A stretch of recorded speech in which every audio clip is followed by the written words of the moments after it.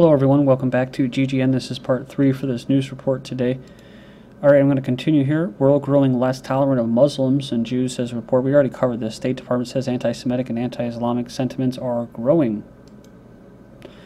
Kerry names Ira Forman as U.S. anti-Semitism envoy. The State Department announced the appointment the same day it released its 2012 report on religious freedom that recorded a continued global increase in anti-Semitism. U.S. Secretary of State John Kerry named Ira Forman, who led President Obama's re-election campaign in the Jewish community, as his envoy to combat anti-Semitism. So it's interesting.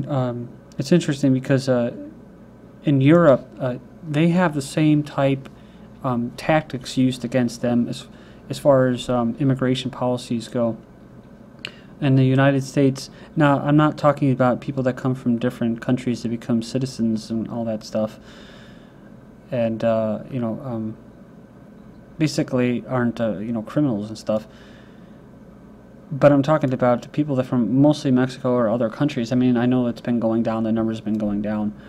But still, I mean, you have a lot of immigrants in the United States. A lot of them are Mexican, and in Europe they use Muslims the same way to basically to drain the social system. To change the government, change the policies, really just create multiculturalism, a decrease sense of unity, so that nobody, like I said, can actually unite to stop this. What is happening? What is happening? Well, to me personally, I think it's mostly steered by Jews or Zionist Jews, and for global domination, just like. You have Christians that want global domination. You want Muslims to quote global domination. There's Jews that want global domination, and I think that they're the ones that head it up and get us all fighting. So the more and more inequality that arises, more of the wealth that's accumulating to fewer and fewer hands, mostly them, people are going to start to see where the problems are coming from. Stockholm riots challenge image of happy, generous state. I've actually heard it's a feminist hellhole, but either way, hundreds of young people have torched cars and attacked police in 3 nights of riots in immigrant suburbs of Sweden's capital. Shocking, a country that has dodged the worst of the financial crisis but failed to diffuse youth unemployment and resentment of asylum seekers. So this is the first time I've actually said something about immigrant suburbs. They keep calling them youths. The youths. 2 youths. The way they turn it around, they say the riots were less severe than those in the past 2 summers in Britain and France, but provided a similar reminder that even in places less ravaged by the wealth consolidation heist that happened in Greece and Spain, state belt tightening is toughest on the poor, especially immigrants. We see a society is becoming increasingly divided, and where the gaps, both socially and economically, are becoming larger. And the people out here are being hit the hardest. We have institutional racism. Again, so there's how they use that word. You know what I mean? If you want to look out after your people, you're a racist. It's again, this goes back to ACLU. This goes back to a Zionist tactic of political correctness. Of course, I'm a right-wing racist just for saying that and talking about this stuff. 6 teenage boys gang rape a teenage girl in Stockholm. Several teenage boys have been held for involvement. This is from March 6th of 2013 in the suspected gang rape of a teenage girl in northwest of Stockholm. They're just youth, right? Actually, it says, I told you they'd be Muslims. Their names are Mohammed Akralap, and I'm not going to try pronouncing all these words, but they're basically all immigrant Muslims. Schoolgirl 17 raped twice by a stranger in park after she lost her friends at a nightclub. So I guess this is the individual, Mr. Asharaf Arif. May 15, 2013, the Oxford sex ring and the preachers who teach young Muslim men that white girls are cheap. So it goes on here, it says, brought shame not only to the city of dreaming spires, but also the local Muslim community. It says, in a sense of repulsion, outrage, I feel particularly strongly working as a Muslim leader, and I'm in this neighborhood and trying to promote genuine cultural integration. One of the victims who bravely gave evidence in the court told the newspaper afterwards that the men exclusively wanted white girls to abuse. But as so often in fearful and politically correct modern Britain, there is a craving unwillingness to face up to the reality. We are told child sex abuse happens in all communities, that white men are really far more likely to be abusers, as we've been shown by the fallout from the Jimmy Savile case. One particular misguided commentary argued that the predator's religion was irrelevant. On a side note, because I just saw this looking for another article from Raw's story, NYPD data, whites more likely to be carrying drugs and guns than minorities.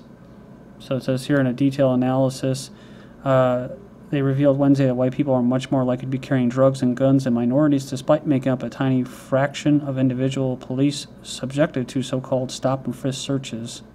Mother of Oxford grooming sex gang that we were just talking about, pair blames their victim. She says schoolgirls should have been playing with toys. So the mother said that no one was pressured. And there's the individuals. On the news, they say girls went from Oxford to London on the train. Are they not old enough then? Nobody can feel sorry for them unless they're sorry themselves. All right, next up, Romford teenage sex ring suspect Ahmed appears in court. So a man from Romford has appeared in court alongside 3 others accused of running a teen prostitution ring. So on March 13, 2013, woman fights off Blackburn Park attacker from May 18th. So grabbed her from behind in a park. So it says here, the victim dropped her phone and was able to fight off her attacker. She said, luckily, the woman managed to push him off and shout at him, and he walked away. The victim was white, so I'm keeping my options open about motives. I'm not ruling anything out, be it racial or sexual attack or an attempted robbery. So a schoolgirl grabbed by sex offender. It says this is from the 17th of May. So teenagers walking along, as she was approached by the offender, started talking to her and walking aside from, it says here he's wearing another hoodie. I guess it was like the last person, a hoodie. They were described as an Asian male. Race fears let down white trash victims. Nevertheless, it does a terrible disservice to the victims of Britain's increasingly prevalent sex rings not to acknowledge the elephant in the room until we properly address the fact that the perpetrators of most of these recent high-profile crimes are mostly exclusively Asian, then society would continue to be complicit in them. An obsession with political correctness let down terribly the Oxford teenage girls who were victims of the despicable gang of abusers. The fear of being branded racist meant no one would dare to state the obvious. It says the prevailing attitude was that these girls were merely white trash deserving nothing better than to be passed around as playthings to satisfy the cravings of this group of Asian men. Afghan interpreters to get right to live in UK. Up to 600 Afghan interpreters who worked alongside British troops are to be given the right to live in the United Kingdom. 5-year visa will be offered initially to those who worked on the front line for a year or more, covering around half of the interpreters. The truth at last, Peter Mandelson admits Labour sent out search parties to bring migrants here after losing the votes of the working class. So it goes on here and it says here, it was also the moment that the rising generation of Labour politicians realized that they could never again rely on the votes on the white working class, that they would have to import a new working class from overseas. So it goes on here, and this Mandelson said basically they sent out search parties to encourage them to come over. The situation is different now. Entry to the labor market of many people of non-British origin is hard for people who are finding it very difficult to find jobs, who find it hard to keep jobs. Lastly, mass immigration was never once mentioned in any Labour manifesto. No one voted for it. A policy which was to change the face of Britain irrevocably was smuggled in under the radar purely for a long-term electoral and short-term economic advantage. Well, they're just the people that carry it out. There's more to it than that. There's, all kinds of reports and documents and stuff about what it's doing to change society. That's the real purpose. Get them our huddled masses from May 20th, 2013, why America should swap its retirees, patients, and students for skilled immigrant labor. So talking about immigration reform is back on the policy agenda. So it says here, can it help the United States out of the economic pickle in which we find itself? It's not a pickle, it's a system of enslavement. So it says the global financial crisis, i.e. wealth consolidation operation, reinforced the long-term trend of stagnating incomes, shrinking wealth, and diminishing opportunities for the U.S. middle class. So it says here that these trends should be embraced and enhanced, talking about patients traveling to Thailand for treatment, retirees enjoying the low cost of living in Latin America.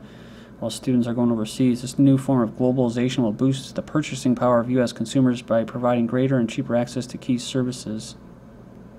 So instead of helping to provide programs for the people that live here in the United States, the citizens, and make them more skilled, it says, additionally, if U.S. immigrants that are medical or education tourists seek opportunities, says here, maybe other countries could help convince the U.S. to relax its barriers to foreign entrepreneurs, including scientists, doctors, and engineers. Britain should be like China. So GP tells mom of 2 she is irresponsible to want more children. So it says here, Charlotte Corner, 21, a travel agent on maternity leave, was reduced to tears after by her doctor after basically she went on to get a prescription for tonsillitis. She claims a doctor started to lecture her about having too many children when she mentioned she would like to have a third with her 28-year-old partner. So apparently she said that she started explaining that they both come from big families, so they wanted more children. Then he said he didn't think coming from big families justified having more kids. He then started talking about how the country is overpopulated and anyone who has more than 2 children is irresponsible. She said that she was shocked by the conversation of saying that their country should be more like China, the one-child policy. She said that she went in for some antibiotics and came out with a lecture. Never mind the immigration that's creating this, quote, overpopulation in these countries and stuff like that, draining the benefits, the social system, which is, benefits and stuff like that. But he says, I feel like I was being judged the way he was going on about the benefits. I told him my partner works 70 hours a week as a courier, and I'm on maternity leave, and we weren't on benefits. Interesting, because he says actually, too, he goes, if your partner works 70 hours a week, he doesn't have enough time for children already. Why would you want to have more? So, that just goes to show you why they wanted to make it so that both parents were outside the house, so they didn't have time for children, that the state and media would raise them, social engineers, or you just wouldn't have them. Britain's House of Commons votes to... This is big news right now. London shocked by terrorist machete killing. Video shows men explaining that they killed man in retribution for Muslim deaths. So they're calling it a terrorist attack. These 2 guys were crazed. They dragged him from the pavement and dumped his body in the middle of the road. Then they hung around waving guns and knives in the air and asking bystanders to take their pictures if they wanted to be on TV or something. So that's one of the individuals. We swear by Almighty Allah, we will never stop fighting you. The only reason we have done this is because Muslims are dying every day. The British soldier is an eye for an eye, a tooth for a tooth. We must fight them. I apologize that women had to witness this, but in our land, our women have to see the same. So what's the most despicable thing about this is that they're calling it a terrorist attack, so it can play into the hands that we need to be over there bombing and killing people in these countries, and we're creating the terrorists. We know that the drone strikes are creating more terrorists, more hatred. So it's just crazy, when you have people like David Cameron saying, "Oh yeah, this is a terrorist attack. Strong indications this is a terrorist attack." Well, why don't you stop supporting fucking terrorists, and maybe you won't, and close your freaking borders to foreigners like this, and maybe you won't have issues like this happening. But no, it legitimizes the government, who does not represent any of the British people. Just like the United States doesn't represent any of the U.S. citizens. They go on for these wars for not just resources, global domination, but like I said, to create refugees, to mix everybody up into a multiculturalist soup. So the citizens of these countries do not have any say in what's going on right now. This is done completely by puppets such as Cameron or Obama or Bush or whoever, Blair. Some of the footage actually said that you people will never be safe. Remove your government. They don't care about you. Britain's House of Commons votes to legalize gay marriage in England and Wales. Here you go. Notre Dame suicide, anti-gay marriage sacrifice. Benair also slammed African immigration and death hailed as political act. The suicide of a far-right activist, Paris, yesterday is being hailed as a political act, often by far-right leaders. He was decrying both the country's recent legalization of gay marriage and immigration from Africa. He was 78 years old, and he shot himself in front of about 1,500 people.